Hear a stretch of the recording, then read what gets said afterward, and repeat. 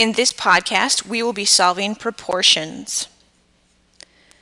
When you solve a proportion, you cross multiply.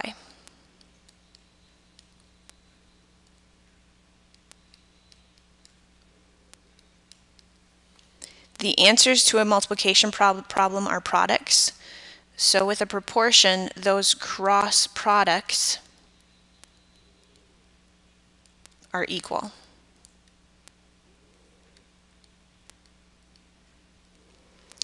So I'm going to take and multiply A times 8 and 6 times 5 and set them equal to each other.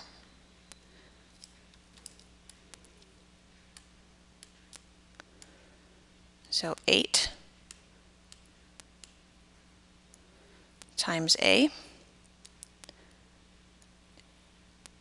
equals 5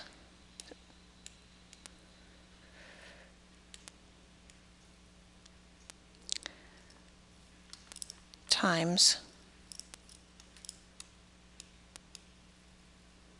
6. A little extra stuff over here. So 8 times A is just 8A, and 5 times 6 is 30. In order to solve this linear equation, I want to isolate the A, so I divide both sides by 8. A equals 30/8,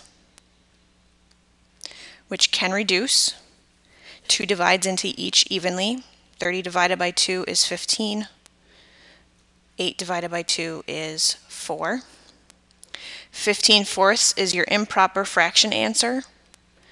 As a mixed number, 15/4 would be 3 and 3/4.